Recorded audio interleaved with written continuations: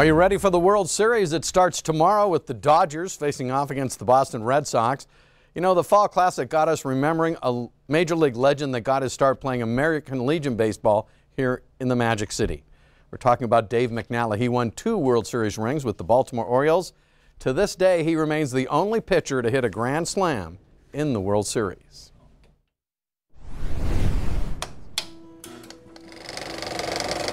When you were standing here on the mound at Cobb Field in those days, did you have visions of big league baseball? Well, sure, I think everybody did.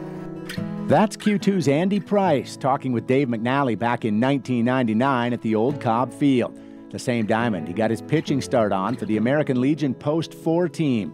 In 1960, Billings went all the way to the championship game at the Legion World Series, and McNally was known even back then as a star player. You know, when he was playing Legion baseball, it wasn't a matter of if he was going to win the game, it was whether it was going to be a one or no hitter. A lot of us that rode around on his coattails. Just because of Dave, there's a lot of people that got scholarships and that wouldn't have got any exposure from Billings, Montana. After Legion ball, McNally signed with the Baltimore Orioles. The plan was to start him in Class B, but the Orioles thought first they'd give him a quick shot at Double-A.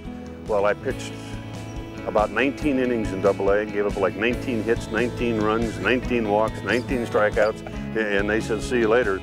Initial setbacks aside, McNally got to the bigs in September of '62.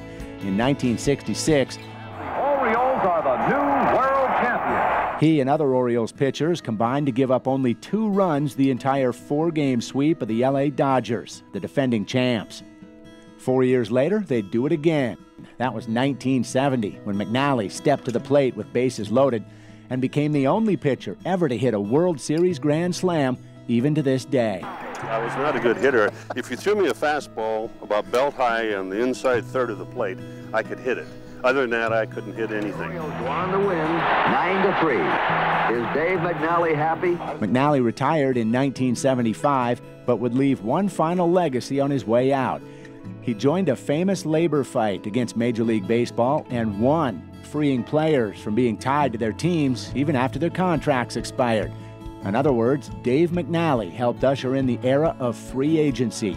He saw it as a way to help other players. When we had those really good teams in Baltimore, we had some really great players in AAA that were just, 3 years in AAA hitting 330 and 335 that couldn't come up, and they couldn't go elsewhere. So it helped everybody, I think. After retiring, McNally came back home and got into the car business. It seemed after years of fame, he was ready for the quiet life.